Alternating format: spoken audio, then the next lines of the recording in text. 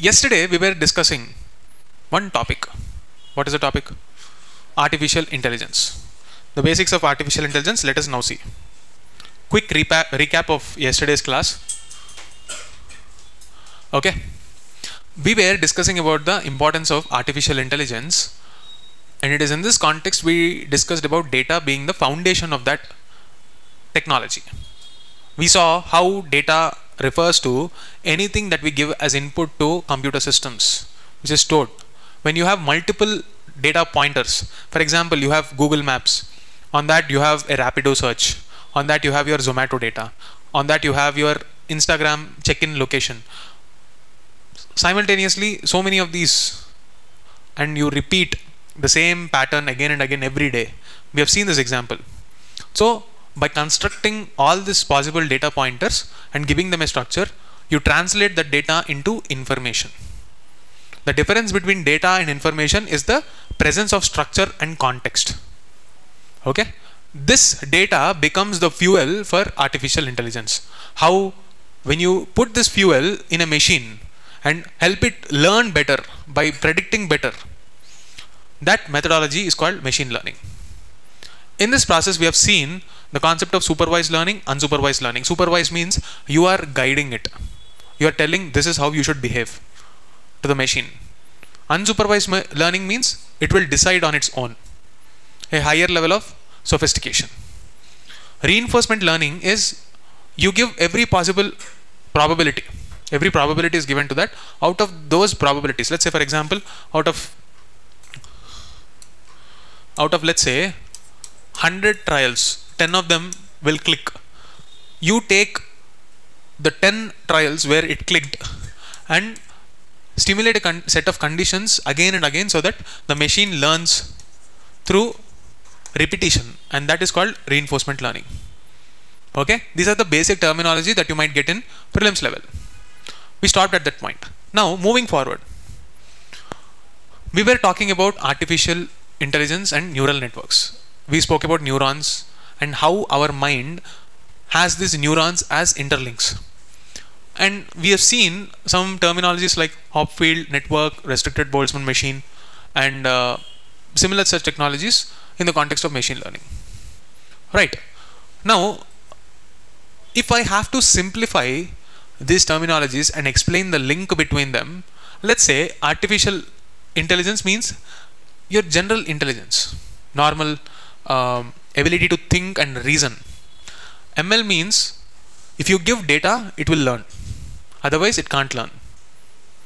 And then artificial neural networks are the prerequisites for recognizing some pattern. It is like the infrastructure that is necessary for translating data into information through pattern recognition. Clear? How is our mind sensing danger, opportunity, everything? It is through this neural networks only. Our mind has the ability to link neurons and create an argument or a logic. That is because of this general neural networks, and artificial intelligence emulates this neural networks. Is this clear till now?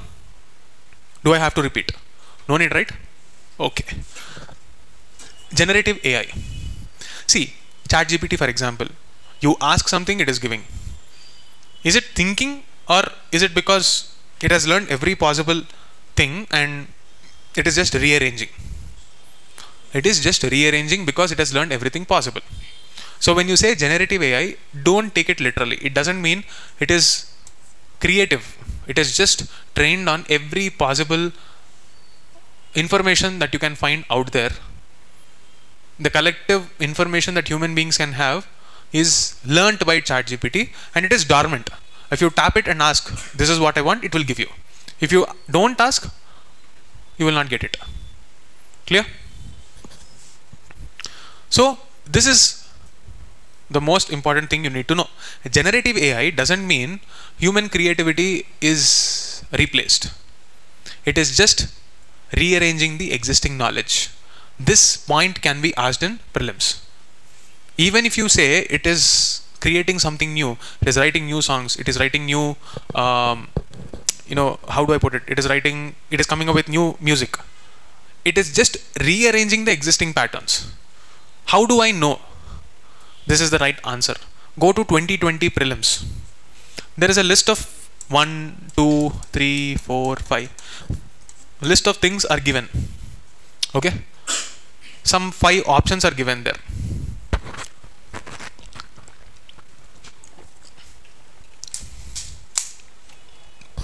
According to the official key of UPSC, if the option given is the statement, if I am not wrong, the second statement in 2020 science and technology question is that artificial intelligence can create new songs and music. Everybody thought that it is right, but conceptually this is the point.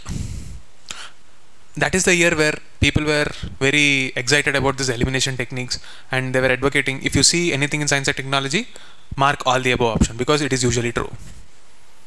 And this is what UPSC did. It took that simple funda because AI was just beginning to make the news.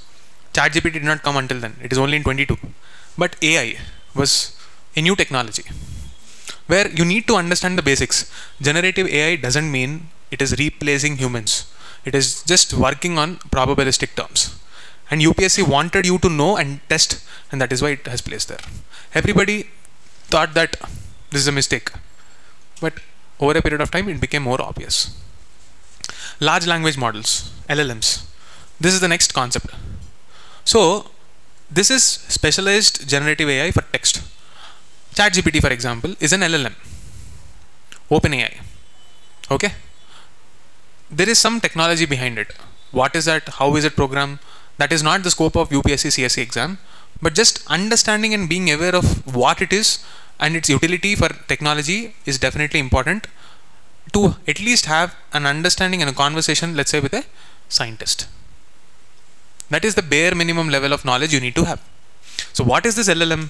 It's a type of generative AI that focuses on 1, understanding, and 2, generating human-like text. For example, ChatGPT, BharatJan, Google Bard. This Google Bard now became Gemini. Okay? How is it working?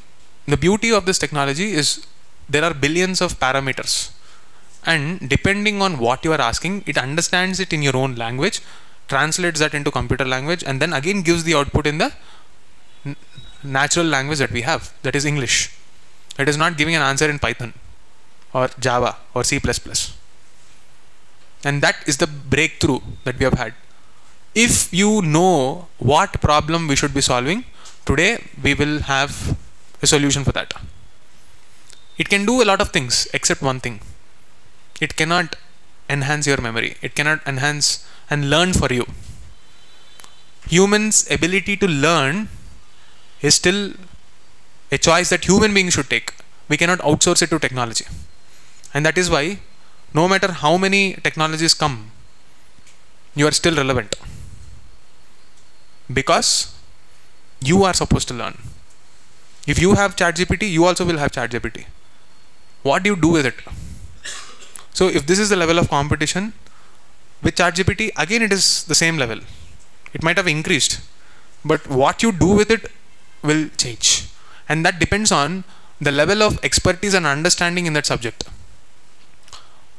Therefore, I keep saying the same thing. The future belongs to those who have the ability to ask the right questions and learn quick, fail fast. The future is not about memory, it is about understanding. If you know the why, the what will follow. Clear? And this is the large language model that we're talking about. Remember, another simple pointer. So write down these points. Wherever you will make mistakes in prelims, please note them down. Okay? And once this topic is over, I want you to go back, open your digital notes and store it there. Whatever you are learning in the class, go back, open in Google Docs, OneNote, Evernote, whatever. The reason why I am saying digitally is because over a period of time, you will learn so many things. Some things will become old. You want to erase them, add, subtract, divide, whatever. And it is not practically possible to do that in physical copies. It is okay if you are doing that in class, but translate that into some digital copy with today's level of technology, it is not difficult. Okay, so please leverage technology. Don't be resistant and say, I don't find technology comfortable. If you are not comfortable, your competitor will be, and you will lose that edge. Okay, so remember this point. LLMs do not think like humans. They just predict based on probability. Clear? These are the two basics that I wanted you to follow. Today's themes: 1, inequality; 2, basics of artificial intelligence. And we will stop today's class here. So what you should be doing at the end of this: go back, refer to your inequality, learn, understand, write your own handwritten notes or anything, and digitize them. In the future, if any new dimension comes up, let's say there is a book like this or a page like this, you wrote down a lot of information.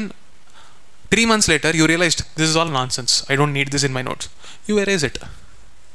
Once this is erased, you'll only be left with what is important. That is the advantage of digital notes. Okay. One strict warning: never dump copy pasted information there. The temptation to copy paste everything will spoil this very activity, because it is easy to copy and paste. But is it coming from your own understanding, or you are just doing that activity out of the fear of missing out on information and getting a psychological satisfaction of notes? You are not here to become material collector, but a district collector. Please remember this. On this note, we will stop here. 2 concepts: inequality, artificial intelligence basics. Clear? See you tomorrow.